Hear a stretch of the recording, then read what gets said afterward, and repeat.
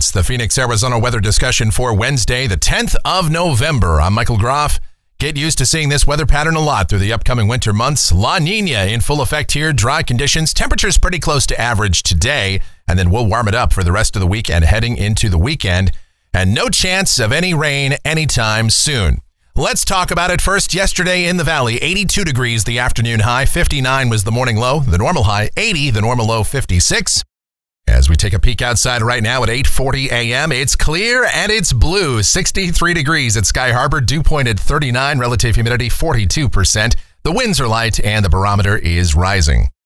The upper air look shows a ridge of high pressure building in from the west and a dry northwesterly flow around here, and that's going to be how it is for the next several days.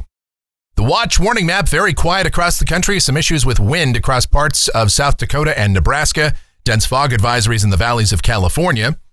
Convective outlook for today, a slight risk of severe storms over parts of North Texas and Oklahoma, with a broader severe weather risk from Dallas-Fort Worth up to Kansas City. And here's a look at precipitation, valid through Wednesday morning of next week. And I promise we're using different maps every day, but they just look exactly the same, as this weather pattern is unyielding.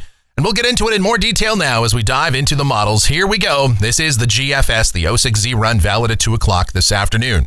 High pressure building in from the west, a dry northwesterly flow, so down at the surface, cut, copy, and paste. Sunny sky, highs in the low 80s.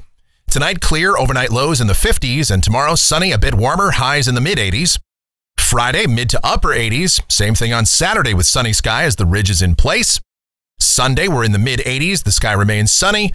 And as we go to next week, the ridge will begin to flatten out as the flow turns more zonal. Highs low 80s on Monday, upper 70s and low 80s on Tuesday, and some increase in high clouds likely by then. We'll call it partly sunny. Here's a week from today. This is Wednesday the 17th, a zonal flow with periods of high clouds, otherwise dry and seasonal conditions. And as we take a look out 10 days, this is Friday the 19th, and that's still a zonal flow, so dry and seasonal conditions continue. As we check out rainfall for the Phoenix area coming off of the European ensemble, this runs out through the 24th of November. No significant precipitation is expected. And temperatures off the national blend of models, readings on most days will be at or slightly above average, and then maybe trending down a bit way out there toward the end of the period. And that's going to do it for the Phoenix, Arizona weather discussion for today. My next video back here tomorrow morning. If you enjoy these videos, you know what to do. Like, subscribe, share, click the notification bell, and as always, leave your comments, questions, and suggestions.